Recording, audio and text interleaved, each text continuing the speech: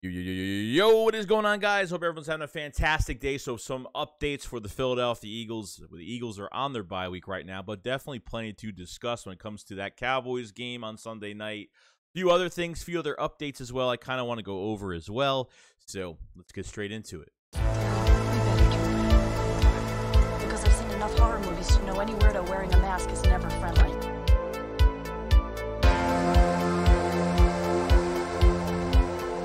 What is going on, guys? Hope everyone's having a fantastic day today. So the Philadelphia Eagles updates, rumors, and obviously talking about this Cowboys game we just had on Sunday. Jonathan Gannon did have his press conference. I kind of want to go over that very lightly with you guys because he kind of did talk about why the Eagles are still doing what they're doing in the second half. I mean, we're not even talking about the offense. We're just talking defensively right now. Why they take their foot off the gas. Why, you only blitzed 3 times in that Cowboys game. 3 times. That's it. No stunts, no blitz packages, no nothing. Just dropping back, being cautious, not giving up the big play. And Gannon kind of said that, if you guys remember a couple weeks ago, I forgot what game it was. It was probably a couple weeks ago. And I remember Gannon said at a press conference that they're not playing aggressive, and which helps them not play aggressive when they have big leads in the second half is because they don't want injuries. Which is kind of stupid. You have to play football. I mean, injuries are just a part of the game. I understand you want to be careful, and I respect that. But at the same time, you still got a game to play. And nothing is safe when you have, a 14-point lead, a 21-point lead, whatever the case may be. I mean, you're not safe. And that was a couple weeks ago when he said that. And I was kind of like, yeah, I totally get it. But you can't play like that every single game. And yet they've been doing it every single game. So when Gannon was talking about, building on these leads that we're taking and why the Eagles are doing what they're doing defensively, and in Jonathan Gannon's case is not playing aggressive, there is a huge problem here to where this is how he wants to run his defense. From what he explained, we still got to adjust. We still got to play football. And pretty much what he's saying is we're pretty much going to do the same thing we've always been doing in these games. I still don't get. I get what they're doing, but why do you want to do this every single game? To me, I just don't get it. Because all the Cowboys did Sunday, adjustment-wise, obviously the Lane Johnson, him being gone, definitely affected us in some way. But they double-teamed on Fletcher Cox. They double-teamed on Javon Hargrave at the same time, left the running back one-on-one with the linebacker because they had a lot, they were more aggressive with the run in the second half. And, yeah, it was, we didn't tackle well. Zeke was running all over us. Pollard was doing a good job on us. So, I mean, they had a lot of trust in their running backs to break tackles and get through open space, and they double-teamed both for our defensive tackles. And with our linebackers all the way back, our corners all the way back, we were just giving them yards. Surprisingly, in the third quarter, we wasted 7-8 minutes, which I was shocked. We've done that the past couple games, wasted a lot of time in at least one quarter in the second half. But it's not how you play, man. Like, I don't like the way they're, that's the one thing that's making me nervous because I'm telling you right now, there's going to be a game that we lose this year because they're going to be in a lead and a team is going to catch up and they're going to pull a big play on us. Whether it's not over the top, whether, they're just going to get a lot of yak yards. And I think that's going to be a big problem going down the road. So Gannon really didn't explain it perfectly of how and why they're doing it, but I know why they're doing it. They're doing it for less injuries. They're doing it so they're wasting time off the clock. You're tackling inbounds, and that's it. But you're giving too much respect to these quarterbacks. Like 3 blitzes is all you do against Cooper Rush. I just don't get it. So they're going to do this every game. I don't think they're going to change this. I don't think they're going to change this at the rest of the season. I don't think they're going to change this if we hit the playoffs. I don't think they would change this if we even hit a Super Bowl this year. Not saying we're going to, but I think whatever's working for Gannon, and obviously it has been working, but is Nick not talking to Jonathan Gannon about how he's running this defense in the second half? Because I do not like it. Still don't like it. I mean, really, one of the biggest threats, the biggest threats of this football team is ourselves, which is our defense, which is our lackluster second half play, which is going to bite us in the ass when it gets the chance to.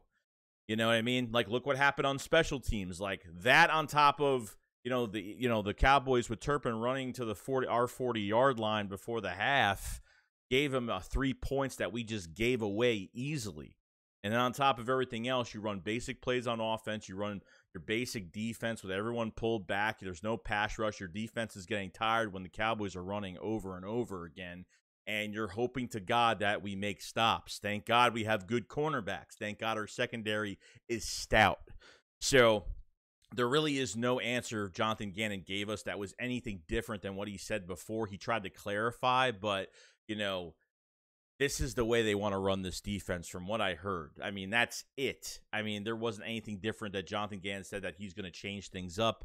Obviously, it depends on how many points they're leading, but at this it's just never going to change, and I kind of just have to like I said, the only way this team fails this year is the coaches.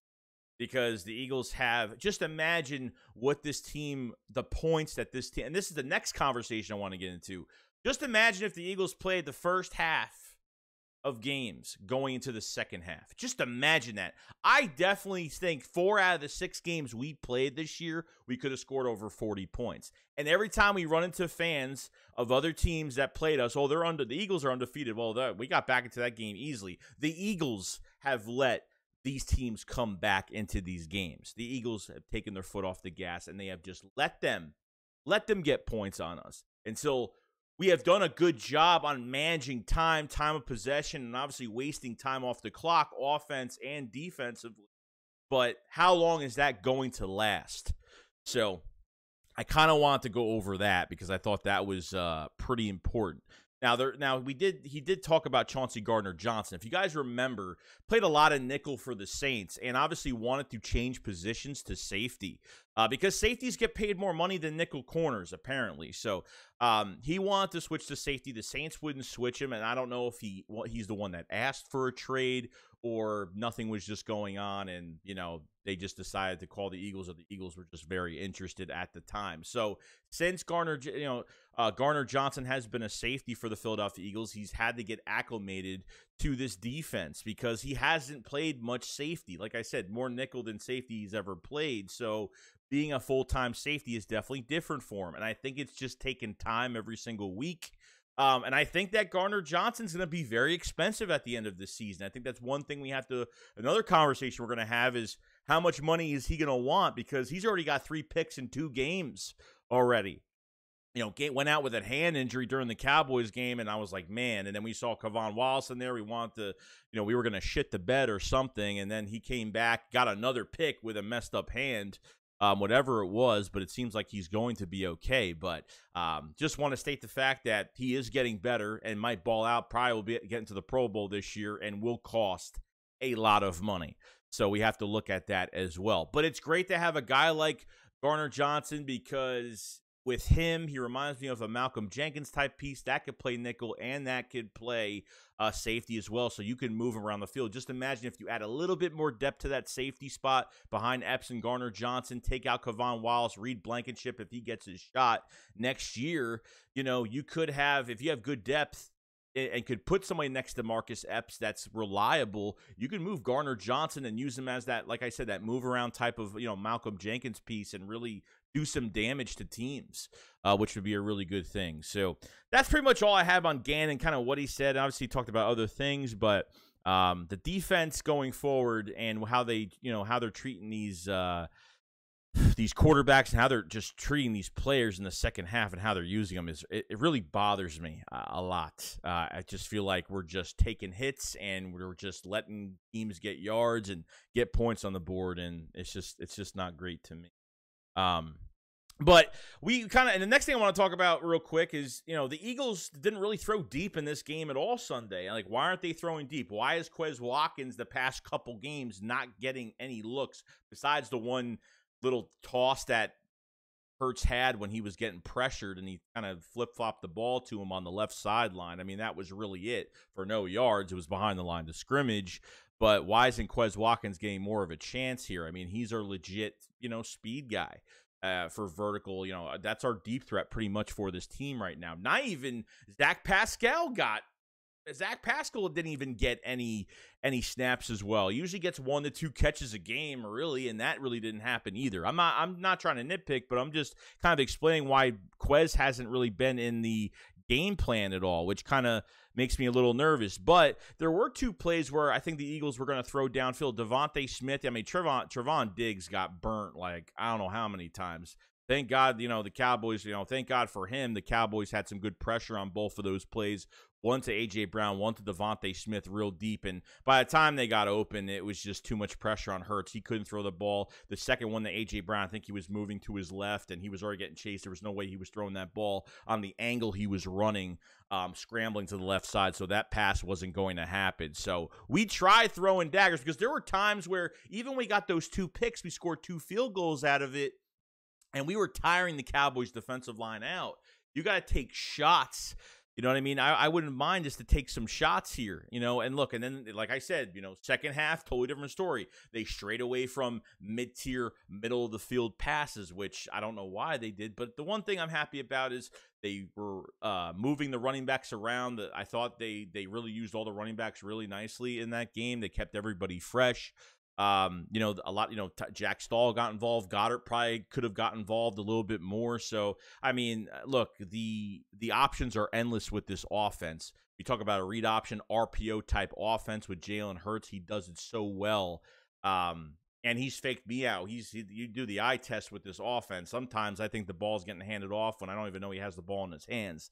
That's how crazy this offense could be. So, like I said, I have no problem with them not taking any deep shots, but there were 2 wide open shots here, but obviously the pressure was there, so he couldn't get those done, which I did see these on Twitter as well. So, other than that, guys, that's pretty much it. Obviously, the trade deadline in a few weeks. We're going to go over that this week with a few players. And, what did you think of the Cowboys game? Do you think the Eagles need to make changes? What do you think of the second half defense? And what Gannon said, his comments of really saying absolutely nothing that really changed my mind that he's going to do anything different. I think they like what they're doing. And if the Eagles keep winning this way, why would Nick go up to him and say, hey, we need to change this? You know what I mean? So I totally get it, but there's got to be a little bit of concern on, pulling these guys all the way back and letting these offenses get too many yards on us. And obviously the adjustments are every time an offense makes an adjustment, we don't make the adjustment back. It's like we stay the same as we have. And obviously adjustments are made by the third quarter when we're wasting 7-8 minutes offensive play and wasting that much time. But, the defense could be our downfall when it comes to not because of personnel, because of how Gannon is using, all these players and they're not using them to their strengths. So we got pressure when pressure was needed, but I think we could have done a little bit better. I mean, that's how it is every week. Every week I'm expecting us to play in the second half like this, which I don't like it because it gets me way too nervous. So other than that, guys, that's pretty much it. Let me know what you guys think, and I'll see you guys on the next one. Chicks, what up? Follow, peace out, guys. Peace.